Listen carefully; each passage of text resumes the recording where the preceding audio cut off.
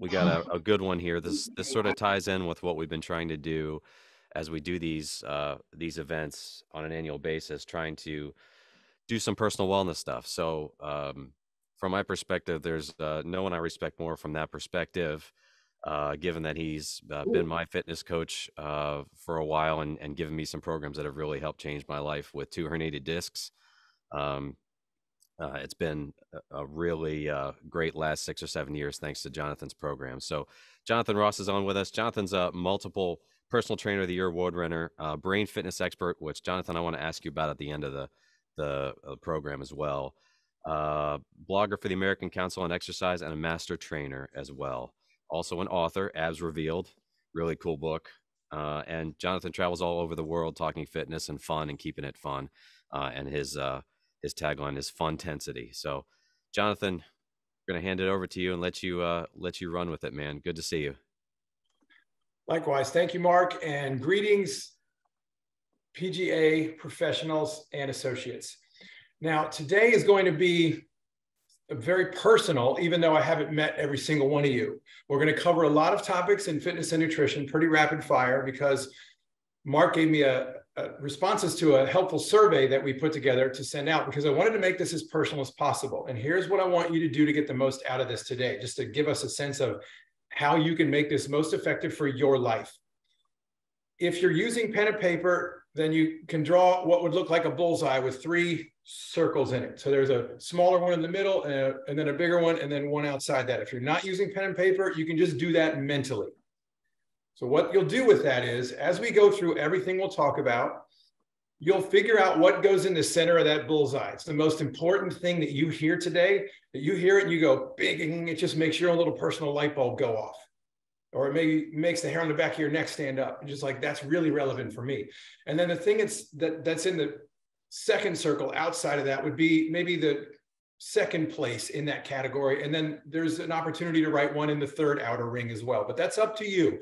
Just pick at least 1 or 2. You can do it on paper or just mentally, but it's good if you write it down somewhere eventually. Start with those things, because a lot of times with fitness and nutrition, we fall into an all or nothing pattern. And if we do one thing wrong, we feel like we have to stop until all the conditions are right. And this goes into many different aspects of fitness. It's not helpful because it's not reality. In that, if you're practicing your golf swing and you go to hit 100 balls and your plan is to hit 100 balls, is it worthless if you only hit 99 balls and stop before you hit that last ball? No, there's some benefit to the practice and the repetition that you got ahead of that. It's all sort of on a spectrum, and fitness and nutrition are the exact same way. And I want to share with you very quickly that I come from an unhealthy household. My father was over 400 pounds when he died in 1995. I was 24 years old, didn't know what I wanted to do for a living, and that helped me figure it out, which is this. So I come from a background which hasn't really been based in fitness. So I know what it's like to make changes. I grew up eating a lot of unhealthy food. Fortunately, I was playing a lot, running around outside, so I had that going for me, but I didn't have a good diet pattern. This hasn't always been easy for me either. So I'm more like you than you probably think. So here's what we're going to do with the whole day. We're going to have an approach where we're going to talk about some of the physical things that you would want to be concerned about, and then we'll shift to nutrition. Along the way, if you have a particularly relevant question, you can drop it into the question box or the chat area, and the host will grab it. And if it's particularly relevant, they may interject and ask it right away. I'm fine with they do that if it seems particularly relevant in that moment, or we can hold it till the end.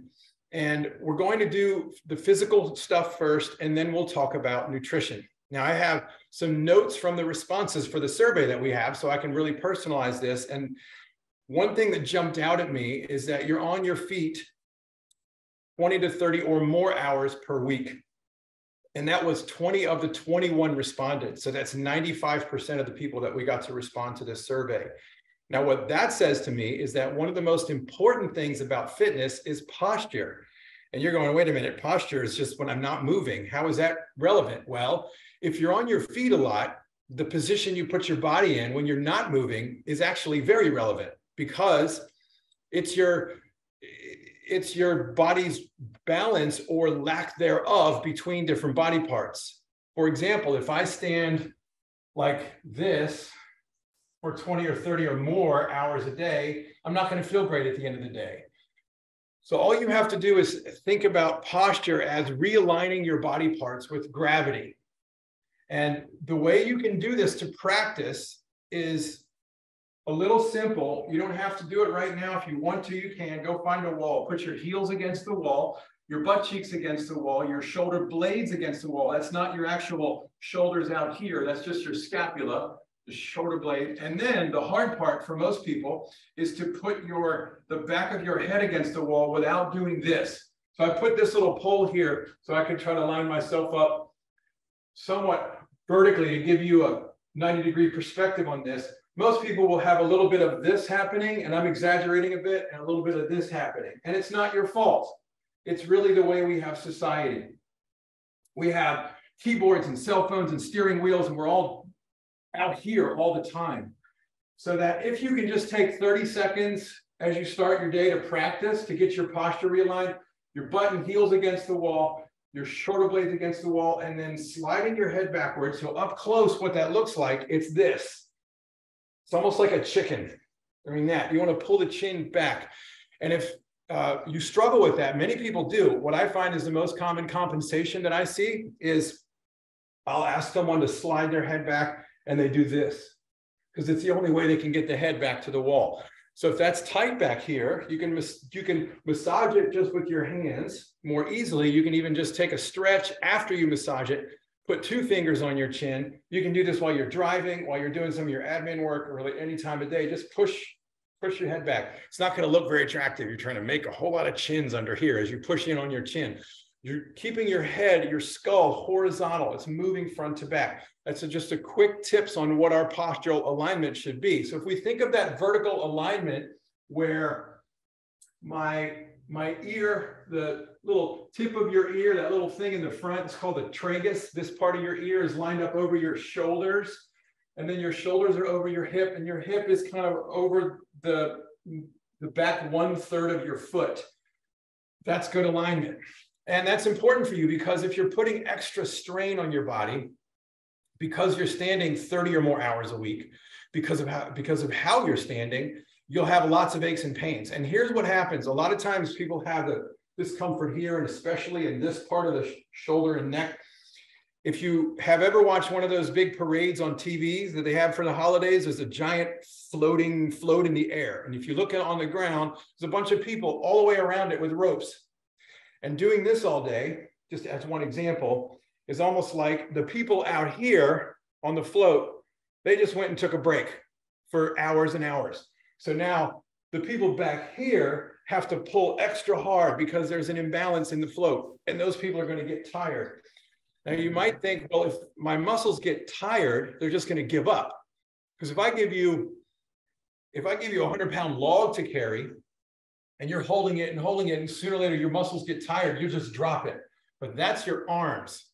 The interesting thing about posture muscles is that postural muscles, if they get tired, if they give up like a bicep would, you'll fall over because they have to keep you upright. So what postural muscles do is they go on lockdown. When they get tired, they just get reflexively tight and they don't open and contract any longer. They don't work as hard anymore. They just go on sort of like an electrical fence, just gets, they just get turned on and they stay that way. And so for you, if you have some of that postural strain, the key is just practicing the different positions to be in. And of course, it's alleviating some of the strain. Now, how to do that is with a little bit of massage. And there's a number of tools. There's these big cane massagers you can get that work really well in the back of the neck. There's a small mini version. I keep this one in the car and I take it to clients. You can grab this and kind of massage all these areas in here. And then we can also stretch those areas. If you're sitting in a chair right now and you feel a lot of tension in your shoulders, this will work better if you do a little bit of massage first. So for example, you don't have to have a fancy tool. You can just grab the one hand and just dig around over there. And then you'll sit in your chair after you've spent 30 seconds to a minute of digging around, because we're chewing the gum before we blow the bubble. Easy way to remember how we use massage and stretching together for improvements in mobility. chew the gum, then blow the bubble. So I chew the gum first, that's this part, and then I would hook my hand under a chair and anchor my hand to that chair and then lift up. And I'll turn so you can see a lift up, and then I would turn away from that side with my head. That'll create a nice stretch through here. And it works better if we can massage it first. But if you can't, you just need a stretch, just tuck your hand under the chair. So what have we covered so far? A little massage for the back of the neck, a little stretch for the back of the neck to give that some rest. We've covered a little massage for the upper part of the shoulders. This is called the traps or the trapezius muscle if you're into the fancy terms. And then we anchor underneath the chair and we pull into a stretch. Now we're going to go the other way with posture because we had a couple people talk about problems with plantar fasciitis. So a couple survey respondents. Now that can be also a problem born of posture, but also muscle imbalance. The way to address it is, and it's unfortunate because it's tendonitis. What tendonitis is a chronically inflamed tendon. And the way out is typically like 3 times as long as the way in. It's like a hiking path where it's level on the way in and then it's a climb to get out because the tendons take a long time to heal. And they only get healing when they have enough blood flow. And they only get blood flow when they're moved, but we tend to not move as much when we're in pain. So the key with plantar fasciitis is massaging the tissues first. I'm not a huge fan of the cold water bottle thing. That's very common only because ice sends blood away from the area. Ice is best used if you are just in pain and you cannot tolerate the pain, then use ice. If you can tolerate the pain a little bit, it's better to use either no ice or sometimes warmth because warmth brings blood flow. Blood flow brings the nutrients for healing of tissues. So what we can do is when you get out of bed, if you have plantar fasciitis, before you step foot on the floor, just take 10 seconds and dig around in the arch of your foot with your thumbs, or grab your hand and just move your toes like this. So I'm kind of grabbing my toes and just bending them around. What you're doing is you're lightly moving those tissues on the bottom of your foot, or we stand up and put our full body weight on them. And the reason that will hurt so much is that the tissues tried to heal overnight and it's become stuck together so it can start the process of healing. And unlike other areas of the body, when we get tendonitis, plantar fasciitis, when we stand up and put weight on it right away, we kind of rip those adhesions apart pretty aggressively and it's painful. So if we can do a little bit of prodding around with your thumb in that area or flexing of the toes or both, just maybe 10 seconds each. I know we wake up in the morning, we got to pee, we got to go to the bathroom. So it's not like you're going to spend a lot of time massaging your foot, but just try to do a little bit of mobilizing, 10 to 20 seconds on the bottom of the foot, and it should hurt a little less when you walk. Then, of course, having an opportunity to spend a little more time massaging throughout the day will be tremendously beneficial, and also just stretching the calf and also strengthening the shin. Now, I'm going to show you a couple of strength moves in a little bit, but before I get into the strengthening, there's a number of ways to do the massaging on the bottom of your foot. I don't know, you might have a golf ball or two lying around, could use that. And then this is just a massage ball, which is really just a hard rubber lacrosse ball. You can use a tennis ball. There's certain tools you can get that are actually specifically designed for massage. They can be beneficial as well, but you can go low tech and just grab a golf ball. In fact, if you have plantar fasciitis issues and you're seated watching this, you could actually go ahead and take care of some of that work right now. Just put the ball on the bottom of your foot and you would roll it front to back. And then you can also do another strategy with massage where you hold the ball still and you drop your toes down. It might not work as well with a golf ball because it might not elevate your foot enough to be able to flex and extend your toes over the ball. So what are we doing? We're massaging to bring blood flow into the tissues because blood flow brings healing. And then we're stretching because we're looking at, most often when you get plantar fasciitis, part of what's going on is there's a tight calf and or a weak shin involved. And the tissues on the bottom of the foot are getting used to grabbing. They're trying to turn into a hand. So those tissues get a little stressed.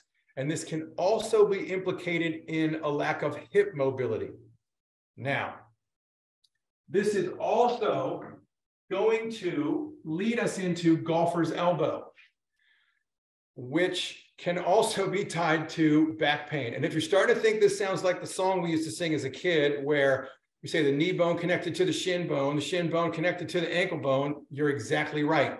All of our parts are connected. And there's a sort of an effect that can happen much farther away from where the problem is. Now, there was a few people who mentioned having pain in the trailing arm and the wrist and the hand. So when you're on your golf swing, the trailing arm has pain in the wrist and the hand. That's probably due to hip mobility on the other side of the body. Golfer's elbow, that's an indication that these tissues are overworking. They're being asked to do too much, because when a muscle gets tired and it starts to give up, because remember, postural muscles won't give up. They'll go on lockdown. Arm muscles will give up. The muscle will stop working and it'll start treating the tendon like a muscle. And then we start having an unhappy tendon. Once we've gotten to the point where we have golfer's elbow, which is medial epicondylitis. Again, if you're into the fancy terms, I'm not usually, just throw it out there once for those that like to learn, but you're essentially wanting to massage that as much as you can, right on that tendon, just forward of the bone, whenever you get a chance. And then if this is you, if you're one of the people that does have that pain here, you have golfer's elbow or just some pain on that trailing arm, try to massage that a little bit. And then we're going to do something called a nerve floss. It's just like your tooth flossing, only it doesn't involve a string. So we're going to massage that area, and it might be on your other side. Just pick whatever arm you feel most affected by. And then what you would do, I'll turn sideways so you can see this. You'll put your arm out to the side, almost to shoulder height, but not quite. And then you'll take this head and you'll move it away, drop this shoulder down. So instead of here, we go down, head away, and then I'll move this arm backwards slightly, and I'm just pointing my fingers by extending the wrist behind me. So what this is doing, this is putting this long nerve on tension, just like I would with floss. And then this movement of the hand is moving the floss back and forth. Now, why is that important? Nerves are happy when they are fed with a lot of blood. If you look at anatomy diagrams and you look at a map of the vascular system, if you happen to look at where all the veins and arteries are in your body, and then you look at the nervous system, it actually looks very similar. That's because nerves travel inside of veins and arteries. So they actually travel inside, and they're meant to stretch, but they're also meant to be bathed in blood. And when we have areas that are way out on the farthest reaches of our body, like our arms and the end of our legs, and we're irritated, we tend to not use it as much. And tendons and your joints only get blood flow when we move muscle.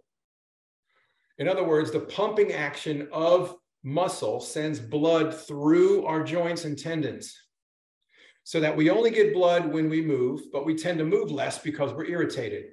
So it makes it harder to heal. Massage is one way to get a little bit of movement in there, but then we're also actually putting that nerve under stretch. So again, the protocol for this would be tilt the head away from that side, drop that shoulder down, put the arm slightly behind you, and then extend the wrist gently. You'll feel a little pulling sensation right through here. This would be a high rep, 10 to 20 reps, 1 to 2 times a day after some massage. So there's something I said a little while ago that I want to get back into, which is that the problem sometimes that we can have in our extremities can be from a lack of mobility. So specifically hip mobility, and we're going to show you an exercise for that.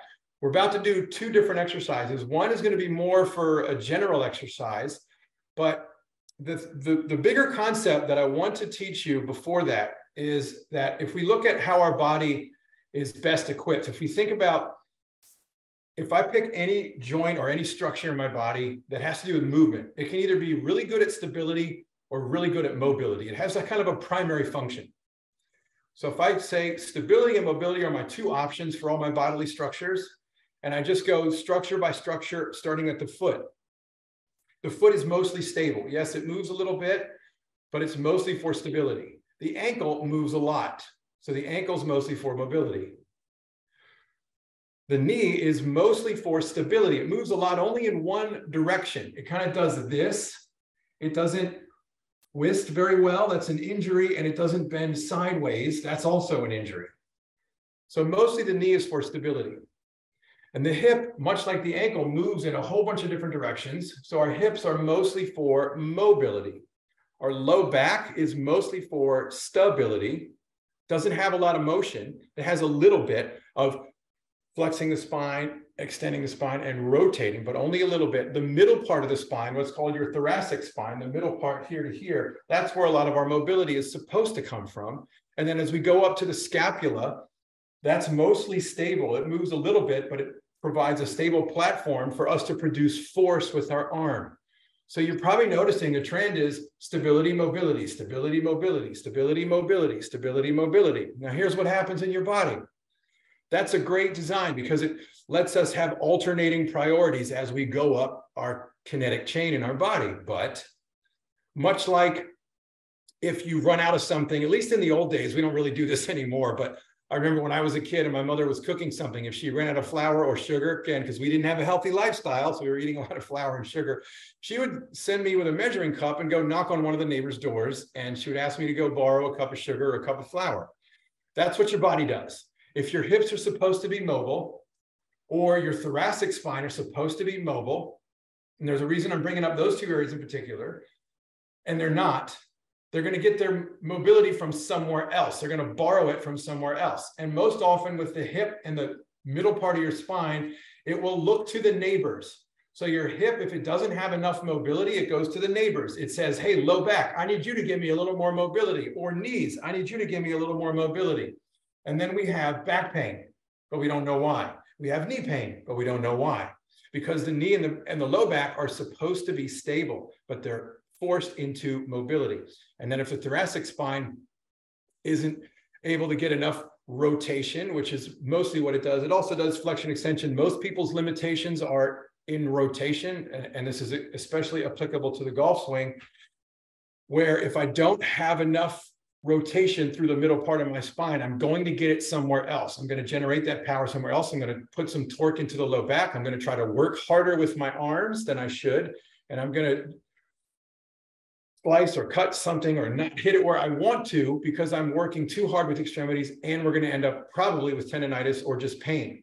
Now, a lot of times you find these areas of the low back or the knee or the arms or the shoulder where there's pain but no pathology. And what that means is that it hurts, but you've been to the doctor and we've looked at it and nothing's wrong. Doctor says we've done an X-ray, MRI, can't see any reason why that should hurt. Well, that just means you don't have a medical problem yet.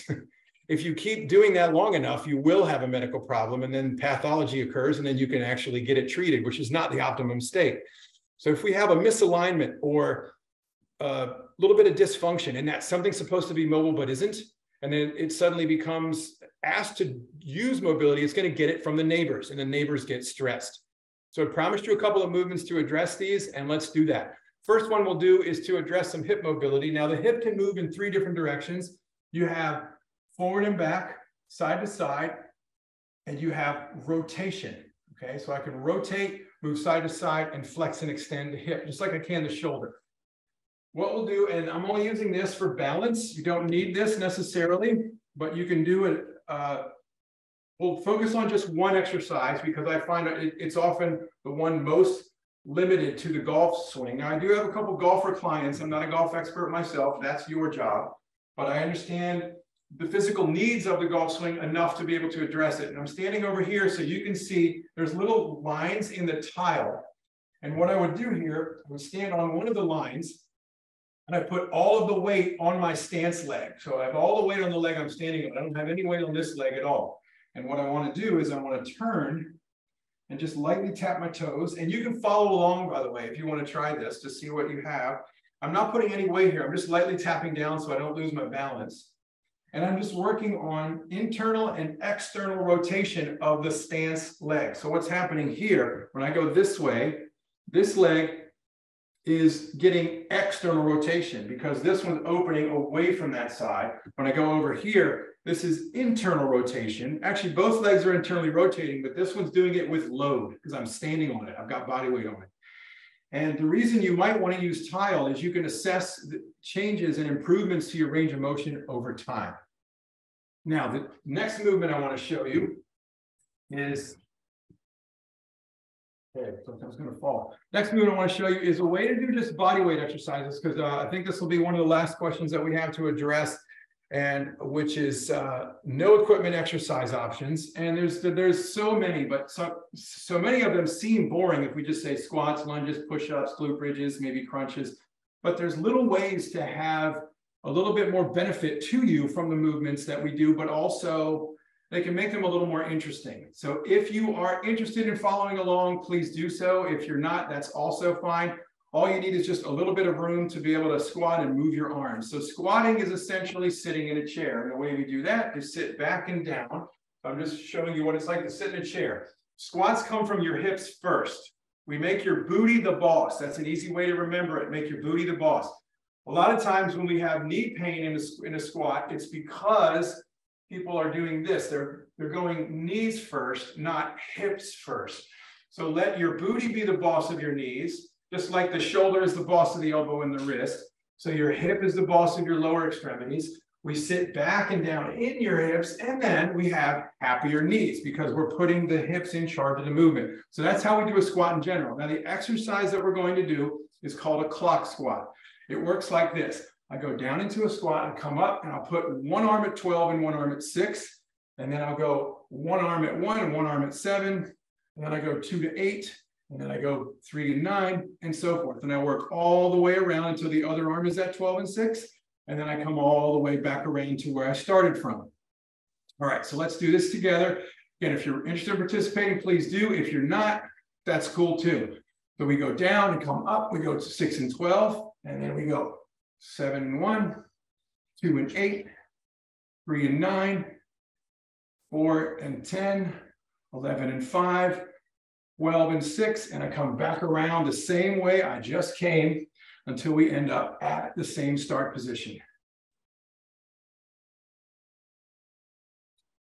There, so I essentially just did 12 reps of squats. I did it in a way that was a little more interesting for the upper body. I gave myself some shoulder mobility. I worked through multiple angles.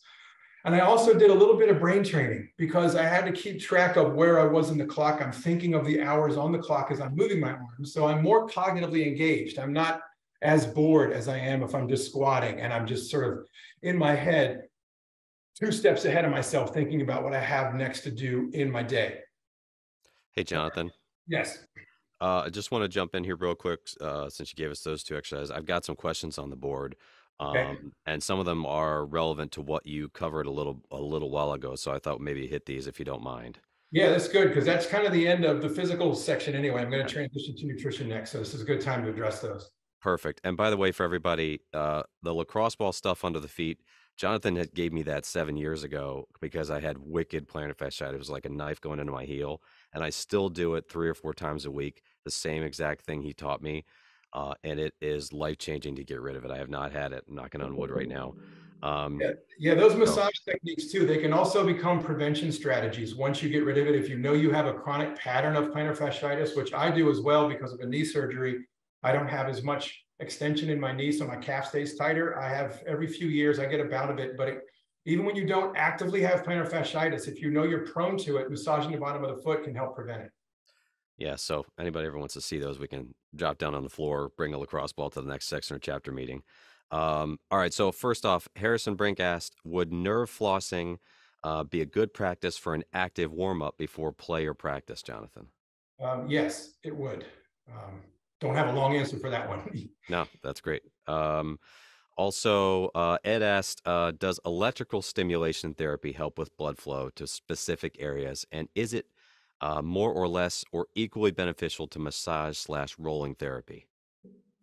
Yes, it's beneficial because what it's doing, it's giving you an electrically stimulated contraction of the muscle. It's still a contraction of the muscle, so the same rules of physiology apply. I would say it's different than massage because there's no force being applied to the muscle. It's being sent a neurological signal to make it contract. So what it's doing that massage also does for you is increase blood flow. What it's not doing is it's not actually reducing adhesions and restrictions between the muscle fibers, which is what massage can do, because you're actually mechanically changing the tissue with massage. Cool. We got two more here. That's great. Any thoughts on using, Owen asked, any thoughts on using a foam roller for improving posture? Oh, yes, absolutely. The easiest and most effective thing to do without trying to overthink it is to, so let's pretend I have a foam roller here, and this is not the wall, but it's the floor. I just would be on my foam roller here, and I put my arms out to the side. Wherever I'm comfortable, as I go farther towards my head, I'm going to start to get tight at some point through here, and I just stop when it just starts to get tight, and I just let my arms stay on the floor. And the reason I have my knees bent, again, it's not a wall sit, so I'm on the floor, and I hate those exercises. By the way, I never make people do wall sits. I think they're terrible exercises, and I'm serious about that. I don't think they're a good exercise. Foam roller on the floor, and you have your butt at one end of the roller, your head is on the other end, and you just sit and you figure out where your limitation is in the shoulder, and just go just to the point, not of discomfort, but almost to discomfort. And what you'll find is that because if you're on your feet, forward focus, as you're addressing the ball, showing someone something, as you're on your computer doing your admin work, you're here so much. If you spend just 5 minutes here, you'll feel vastly different. Just a quick posture reset, because what you're doing, you're letting gravity do the work for you of realigning all the different body parts. It's even easier than standing up against the wall, because you can stay there longer. And it feels much more effective in terms of rebalancing some of the chronic positions that we get into as we go about our day, because we're just passively there letting gravity do it. And the longer we can stay in that position, the more our tissues adapt to that realignment.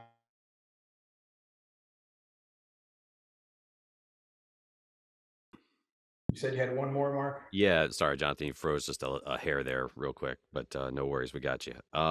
Mike Thomas asked, how do you feel about percussion massagers like Theragun for blood flow, or do you prefer more static massaging like a ball roller or the hook? I think they're both great. I mean, they're all great. They're kind of like, if you ask me, what do I think of a knife, a spoon, or a fork? I'm like, well, it depends on what I'm doing, right? So that certain tools are going to be more effective for eating certain foods. These things are great. I'm amazed at how much the prices come down in these things. So the bigger ones give you a little more bang for the buck in terms of getting into some of the meatier parts of the body. The smaller ones, I just got this a couple weeks ago. It was $20. I mean, it's absurd how much the prices come down in these things. Theragun's the big name, but they're absurdly expensive. It's a very good product. I've used them, but they're sort of outside my budget for massage tools. But they are a good product. But there's a lot of products now that are actually very good, and they're just the price has just come down so much. And then the first time I saw one was a Theragun. It was in 2018, I think, maybe 2017, and it sounded as loud as a jackhammer. It was $400, but they're quieter and they're a lot more cost effective, but they're very valuable. Any of these tools works for certain tissues at certain times. So I think they all have value, but someone can't really afford or doesn't want to get a massage gun, then don't let that be an obstacle to just doing some work with a golf ball, tennis ball, or a massage ball. The most important thing is just getting some work done on your tissues when they need it. Jonathan, last one, and then we'll let you get on to the nutrition part. Thoughts on inversion tables? It's kind of one of those things where if you find value in it, great. My only concern is if someone has high blood pressure, or just be concerned with how fast you get up. But unloading the spine like that can be very beneficial, because we get up and we're putting our weight in our spine with gravity and spending a minute or two inverted a little bit. You could even lay over top of an ottoman and bring your head down to create a similar effect if you don't have an inversion table. But if you've tried it and you think it has value, I see no reason why you shouldn't use it. And it's a great way to unload the spine for a few minutes. Cool. All right, man, you're okay. On your own. Go for it. Let's go to nutrition now. So that some of the stats to share with you, the difficult meals, as reported by the survey respondents, 10 people had a problem with breakfast, 7 with lunch, and 3 with dinner. And the big thing is overeating at dinner. And then with lunch and breakfast, it's how to have it be quick and healthy. And so here's what I'm going to offer you, I'm going to give you all this for attending today. There's a small recipe book that I sell for a nominal amount on my website. It's going to be my gift to you as part of this presentation. So I'll either send it in to Mark and the team and they can send it to you, or they can give me your email addresses. I'll send it to you and I'll just send you that. There'll be a couple of things in there that I'll discuss as options that can be very beneficial to you. The key is that overall, we just want to improve how you're eating and make it easy. So that easy, we've figured out how to do in our society. We haven't really always figured out how to do easy and healthy. So that a bowl of cereal and milk, great, boom, you're out the door. But there's not many cereals that are good for you. So the key is to figure out what you like. I'm never going to tell someone to eat something they don't like because it's healthy. I'll never do that, ever. But one thing I will say is that sometimes we don't like something the first time, but if we are committed to continuing to try it, before we determine for sure that we don't like it, we might find ourselves liking it. And so that try something 3-4 times just to make sure you don't like it, because sometimes your tastes evolve. And as humans, because of there being a lot of poisonous berries when we were hunter-gatherers, our default setting for any food we don't recognize is usually no. So but that's more like our DNA tells us to, like, I haven't had that before, I don't want to eat it. So in the interest of making it simple, I want you to think about foods that you like. I also want you to think about throwing out the rules of what breakfast foods are and lunch foods are and dinner. It doesn't matter. You can have a sandwich for breakfast if that's what you feel like and if that's what's healthier for you. But I'll say that, for example, for some breakfast options, you can use peanut butter and some apple slices on bread. Take that with you. But the bread has to be high quality. It should be sprouted grain bread. And if you don't know what that is, just go to the freezer section of your grocery store. Even Giant has this now. It used to be available in only health food stores, but you're looking for sprouted grain bread, which essentially is bread produced from something that's not flour. Flour is really not the thing we want to eat too much of. A little here and there is okay, but we want to not base our diet on a day-to-day basis on that. And the key element there too is that be more concerned with what you do on a daily basis habitually than what happens on any given single day. And this applies to exercise, it applies to nutrition, it applies to almost everything in that if you skip a workout or you eat one bad meal, your body doesn't really care. You don't change the next day. You don't eat one bad meal. Whoa, like where'd all that body weight come from the next day? You don't make one workout and all of a sudden you're cover model ready. Your body changes based on your habits. So that the things that you do most often are the things that will determine the kind of body you live in. So just get better habits in terms of what you do most often and don't stress too much about the occasional things. And when it comes to having things for breakfast, let's say if you like oatmeal, great, but use plain oatmeal. If you like yogurt, use plain yogurt. The thing to do with probably even with fruit juices, just have water, have yogurt, have things plain and add the actual thing in. Don't buy blueberry flavored yogurt. Buy plain yogurt, put blueberries in it, put actual blueberries in it. Don't buy pomegranate flavored something, put pomegranates in it. Don't buy banana flavored food, just put bananas in it. So buy the plain versions of things and add stuff in it. One of the recipes that you'll see in the book is it's going to sound gross and you can just change it if you think it is, but it's something I used to use when I was at the peak of kind of doing what you do, when I was doing just mostly training sessions. I was working 5.5 days a week, 8 to 10 training sessions on weekdays and a half day on weekends, including a few fitness classes thrown in. And at one point I used it, it's called the Super Bowl breakfast, really, I guess appropriate for what's happening now. The Super Bowl breakfast is like yogurt, it's oatmeal, there's a bunch of fruit, bananas, and an egg in it. And then put it in the microwave.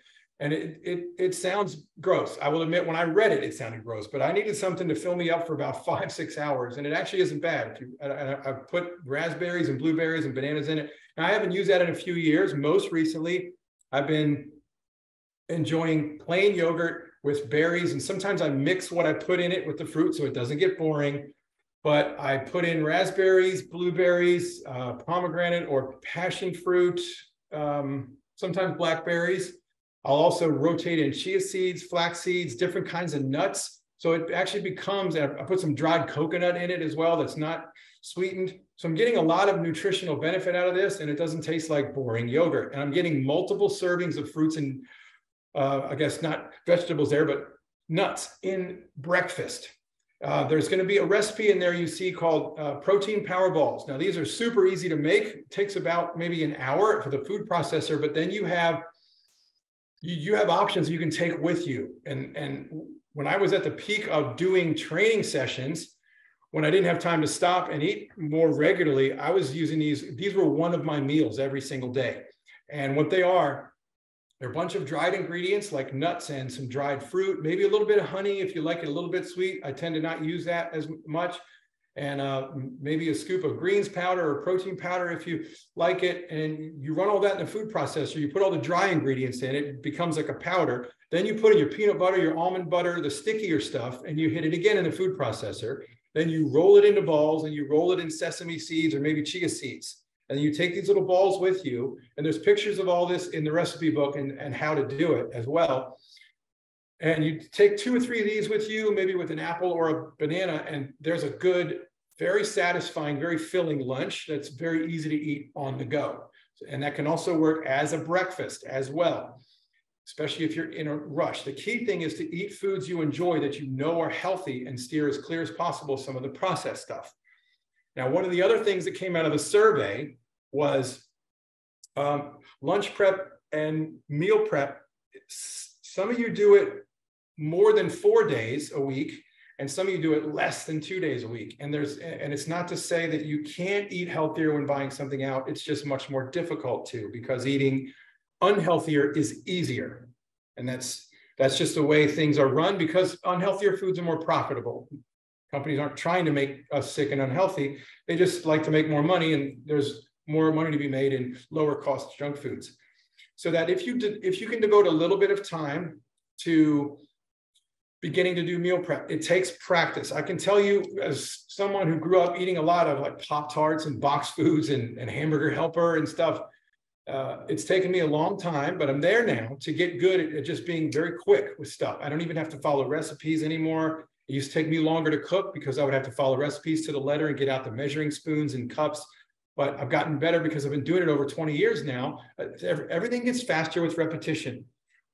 What do you tell someone who's new at golf and is learning it? They have to practice, and it's going to take time. But you'll have these little small notices of improvement where you notice yourself getting better along the way. And it's no different with nutrition and exercise. So the great message of hope that I have for all of you is that because you're all golf pros, means you learn to play golf, you've already got the skills in you to do well with nutrition and exercise, because you've got this ability to stick with something that takes a lot of dedication over time, that shows minimal gradual improvements, but you're also coaching other people to do this the same. And all you have to do is take the same skills you already have and apply them to this part of your life. And I know it can be a challenge because sometimes it seems like our society doesn't value healthy living and food and exercise as much, so that it's not built into the time for it. We typically eat late and have a lot of calories in the evening because that's when we celebrate and hang out and socialize. And so some of the construct of our society is built around making it easier for us to engage in unhealthy behaviors. And it does take a certain level of commitment to stick with it, but that's what you already have. So my message of hope to you is, again, just apply these skills that you already have to the area of health and fitness for yourself. Eating less fast food, having less sugar, having less soda and drinks with sugar was a common theme of some of the responses as well. The reason that liquid sugars are such a problem for us is that we're not used to them for all of human history. We didn't really have a lot of liquid sugar coming in. So our calories that we consume are typically in food, where they create bulk. And there's a network of nerves all around your stomach.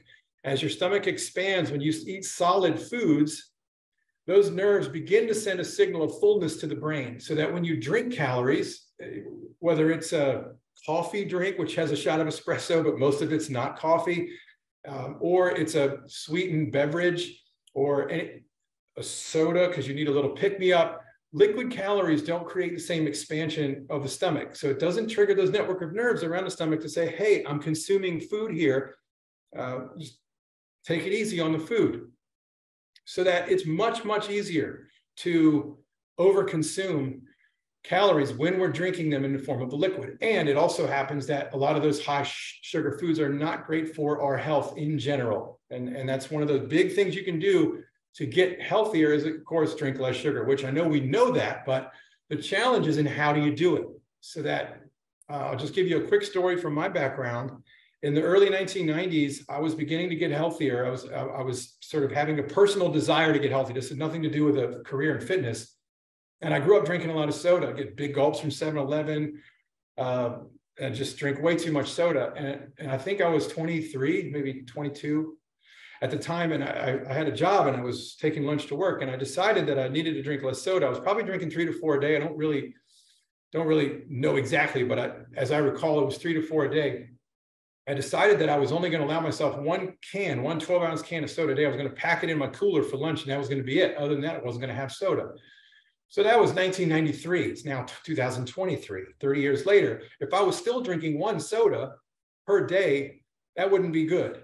But at that time, when I was drinking 3 to 4 and my taste buds were used to it, having that one a day still let me stay connected with that thing that I enjoyed, even though I knew I needed to have less of it. But if you had come along and said to me, you need to stop drinking all soda now for the rest of your life, I probably would have said, screw you, I'm going to keep drinking soda.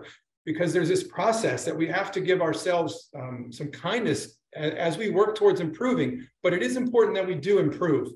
And the tricky part with your taste buds, I have such empathy for all of you that struggle with this, because I did for the first 20 years or so of my life. And we often have an attitude of, just let them eat what they want, they're kids. But then what you do, you end up developing a taste for certain foods for 20 years that you then have to stop eating because your body is now an adult and you're processing calories a lot less efficiently. You're not growing anymore, so you don't even really need as many. But what happened with me is that I started to understand that your taste buds will change over time. And that when I first started eating healthier, I couldn't tell the difference between a green pepper and a red pepper, but now I actually can. The red pepper is a little bit sweeter. You can actually taste the difference, but there's no way I could have picked up on that difference when I was drinking a lot of soda. And what it's like is that when you go outside and it's bright and it's sunny and you've been outside for a while, whether it's outside playing golf, working in the yard, doing anything outside, you come back inside, what happens to your vision? Everything looks dim and it's sort of washed out. It's this light green. That's what happens with your taste buds when you go from drinking sugar or highly salty or aggressively flavored foods to eating healthier foods. It's like this, everything just tastes dull and kind of boring, just like being outside in the bright sunshine. You come back inside, it starts looking dull. Your eyes will adjust in about 20 to 30 seconds. Unfortunately, our taste buds will take a little longer because it has to do with what our brain finds pleasing. So the message is stick with it. Don't give up. It's extremely valuable. And if you start the process of change and you just commit to saying, okay, maybe something with nutrition is putting you in the center of the bullseye, pick something specific of that bullseye I talked about. The worst thing to do to yourself is to say, I need to eat healthier, because that's too vague. That's like saying, I want to go on vacation. It doesn't get you anywhere. Or I want to get a college degree. It doesn't get you a degree. You have to have specifics. You have to say, okay, for breakfast, instead of this, because we often focus on what we're going to reduce and get rid of, instead of getting rid of something, it's easier to say, okay, I'm going to take this away, but what am I going to replace it with? I'm going to take my normal bread and replace it with sprouted grain bread. And maybe you even use one slice of each just to get yourself used to it. The way you go about it doesn't matter. The point is that over time, you're accumulating change. Because I guess a big message, as far as a takeaway, a conceptual takeaway here, is that your body doesn't change from making significant changes to what you do. Your body will change most effectively from making a small change and repeating it over time. And accumulating a number of small changes over time. No one can massively transform their physical self in 3 months, but you can do a lot of work towards that. And that applies to being unhealthy or healthy. I mean, our body fights big changes. So just take small changes that you accumulate, pick what's in the center of your bullseye, start it today. Outside of that, maybe start that in a week or two. Once you feel like the new behavior you've adopted in the center of your bullseye is the thing that you have as part of your routine and is automatic. There was also a question too about meal timing. I just want to make sure I address that. And all you have to do, it's a really easy formula. Just back up from your bedtime and say 2 to 3 hours before then should be the last time you eat anything. So if you go to bed at 10, you go to bed at 12, you go to bed at 8, whatever, it doesn't matter. I don't care when people go to sleep. Something that infuriates me about health experts is that everybody has to rise early and crush the day. It's a bunch of nonsense. We all have in us a bunch of different DNA. When we were hunter-gatherers, some of us had to stay up to essentially have sentinel duty to keep watch on the tribe. So that the people that have that DNA in them are going to be more night owls. The people that don't have that DNA are going to be up early and then fine, but they need to go to sleep early. So there's value in, if you can, adjusting your day to your natural body rhythms. As long as you get enough sleep, your body doesn't care when it occurs. So as far as eating, whatever your bedtime is, just back it down 2 to 3 hours from that, and that's probably the last time you should eat something. Let's see. Want to just, yeah, I think I covered everything I had written down. I just want to allow a few minutes here for questions at the end with nutrition, because I'm sure there's going to be some. Yeah, Jonathan, there's a couple on the board here. And by the way, for everybody, real quick, in the chat earlier, if you scroll up, I did put a link to that cane massager. I found one online, just the first one I found, and put it on there. If somebody wants to take a look at that thing, I put Yeah. a link in the chat for everybody. This one I Jonathan, have, oh yeah, really quick, just so you know, this one I've had it for years. It's called the Body Back Buddy, but there's other companies that have copied this exact design, and there's even some that like break apart and then you put them together so they're a little more portable. This thing is absurdly not portable. But what's nice about this one, there's one that was really popular. It was kind of the first one. It's called a Theracane. It's like straight, it just comes over. It looks like a very short shepherd's crook or something like that. It doesn't have these two little knobs right here, which I find these to be particularly valuable for neck massage. Goes right in there on either side of the neck muscles. So if that's important to you, be sure to look for one that has those two balls right there. Okay, back to your question. yeah, that's great, Jonathan. Owen asks, any thoughts on using creatine monohydrate as supplement for aging golfers who do regular exercise? Well, there's been some benefits shown recently to creatine for cognitive health. I haven't looked into it a lot. I was just kind of, I got to put that aside because as you identified earlier, I've been super into brain fitness for the last decade has been my focus. But if you're doing heavier training or essentially to fatigue training, even with light resistance, if you're doing 20, 30 reps and you're sensing a high degree of fatigue in the muscle, then creatine can be beneficial. Essentially, it will give you a more abundant ability of your muscles' rocket fuel when you need to produce high amounts of force in a relatively short amount of time. It's not really as relevant and beneficial for endurance type activities. So it would have some potential benefit depending on the kind of fitness training you're doing. Jonathan, also a question on apple cider vinegar water routines. Your thought about that? Well, there's some benefit to the sort of the gut health that you get from apple cider vinegar. I wouldn't expect a lot of magic and dramatic transformation of anything from any one thing that we're doing. So one way to kind of finely tune your BS detector for nutrition is that someone comes along and says, unless you do this one thing in this one specific way, you can't be healthy. I call BS on that because humans, like we're up to almost 8 billion, right? And we're kind of like taking over the earth. Our population has exploded. In the 1980s, we hit 4 billion. We're now at almost 8 billion. So we've been quite prolific. And if we were that precious and that fragile that we needed to have this one thing done just the one way, then we wouldn't be here in the numbers that we are. So what I'll say about that is that if you enjoy the apple cider vinegar, that's the key, is you got to enjoy it, because I'm not going to have anybody eat or drink anything they don't enjoy, but we got to try it enough to make sure we do enjoy it or not. If you enjoy it and you feel that it does have benefit for you, then fantastic. Awesome.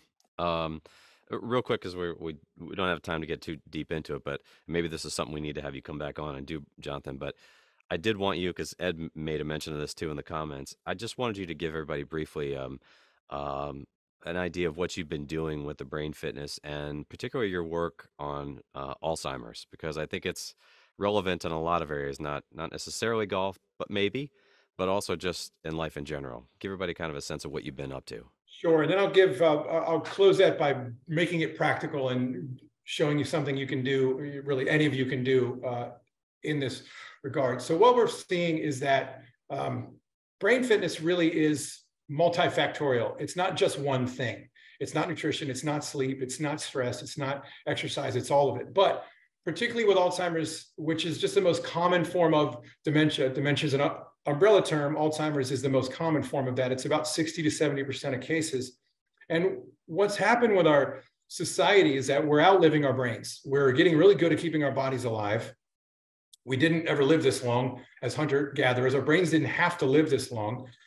We pretty much needed to just live long enough to raise our kids and make them viable adults, and then we don't need to be around so much anymore beyond imparting some, wisdom of age to them. But what happens is we're now living long enough that we're outliving our brains. And we're finding that Alzheimer's is multifactorial in that there's so many things that influence it. One of the least influential things is genes. All the genes do is it increases your chance of getting something if you engage in lifestyle behaviors that promote that disease. So that some of the most impactful things for preventing Alzheimer's and enhancing brain fitness is the kind of things that we do in a healthy and fit lifestyle. The most significant ones in terms of improving brain fitness outcomes are social connection, physical activity, stress management. Doesn't mean no stress. It means having the right kind of stress and being able to ameliorate and kind of absolve yourself of the physiological response of negative stress, and then proper sleep, and of course, nutrition. So there's some of the most impactful ones. That means we have a lot of things we can actually do. And in terms of making it one level close to being more practical, about 10 years ago, I created my Funtensity program, which the whole purpose of it is designed to make challenging exercise fun, so it doesn't feel like a chore. And the way we do that is that if I throw something at you, you have to catch it. Or if I point and you have to move that way, or I say an even or an odd number and you have to move that way, it now becomes something where you have to think and then move, think and then move. So when we combine movement with thinking, we actually use our bodies like we did as hunter-gatherers because we had to problem solve. And I created a workout program around that where we use reactivity. There's some coordination because you're doing movements that are maybe familiar, like for example, the clock squat we did earlier. It's a familiar movement, the squat, but we did it in an unfamiliar way that caused you to have to track what you were doing. So there's reactivity, coordination, partner interactivity. There's some degree of partner interactivity in that you're either looking at what someone is telling you to do, either visually or verbally. They're giving you verbal commands that are unpredictable. They're calling out a letter as you're moving and you have to say the first word that comes to mind begins with that letter, or they're throwing something at you, or they're pushing on you and you have to deal with balance. And then the last component is friendly competition. So there's usually one or two exercises where we make it a little bit of a contest in a friendly way. But here's something you can do in a practical way. So again, you can follow along if you want. If you have a ball or anything, you can use a pillow, you could use a dog's chew toy, anything you might have around. So let's use an example again of a squat where I would take an exercise like a squat and I just toss the ball and I catch it. So instead of doing the squat just by itself now, I'm catching and I can toss and catch the ball off to the side. I also will sometimes take a ball, I'll take a tennis ball and use a Sharpie or any kind of marker and write numbers on it. And I'll have someone catch it and just read out the number that they see. So you're doing close in eye-hand coordination and then verbally calling out the number. If you want to get more sophisticated with that, you could toss the ball. And you can do this while you're taking a walk too. You toss the ball around. If it has numbers on it, you can toss it around and add a 7, and then it's a 3, 10. You can add the numbers. You're doing a little bit of cognitive training, a little bit of basic math. It's so integrating physical challenge with cognitive challenge is the sweet spot of making a brain that functions better now, but also builds it to be more robust in terms of preventing disease later. So I hope that was helpful. Yeah, that's great, Jonathan. That was great. I wanted you to touch on that. So, last thing, Jonathan, and before everybody jumps off, we just want to do a quick reminder on the schedule coming up. But, Jonathan, before We do that. Just let everybody know where they can find you. Sure. You can go to either one of my two websites, aionfitness.com, which is AION fitness.com, or funtensity.com. Aon Fitness is my kind of everything, all the writing and speaking and one-on-one training and coaching that I do. That's kind of where people find me. Funtensity is specific for the Funtensity program that I talked about, which was kind of on hold during all of COVID because it's a partner-based program, and it's not really what people wanted after 2020. So I'm hoping to restart that again soon. But those are you can just go to the website. It's got all my social media there, and I'm happy to help out anyone with anything. If you just reach out to me through either one of those two websites, you can find a contact form and shoot me a message, and I'll help you out. And I'll be sending you that recipe book as well, so you can have some options for having easily accessible breakfast and lunch options on the go as golf pros. Fantastic. So everybody, just a quick reminder before we say goodbye to Jonathan. We still have room the 6th and 7th next week at the section office for the specialized teaching and coaching. It's going to be in person. We have some folks signed up. Good sign up so far. We'd love to have you down for that. Get you jump started in the specialized program. February 13th, Jennifer Monroe with Personality Matters. Going to be really interesting on how to read personalities, yours and others. I think it's very helpful for us in our daily jobs, teaching and working at the clubs. And then that leads us into the Teaching and Coaching Summit, which I hope everybody's signing up for, the super meeting. It's going to be a great few days. We hope to see everybody there. It's worth the investment. Trust me, for sure. And then after that, we'll get into the late part of February with Sean Webb and Bernie Najar with athletic motion and the golf swing.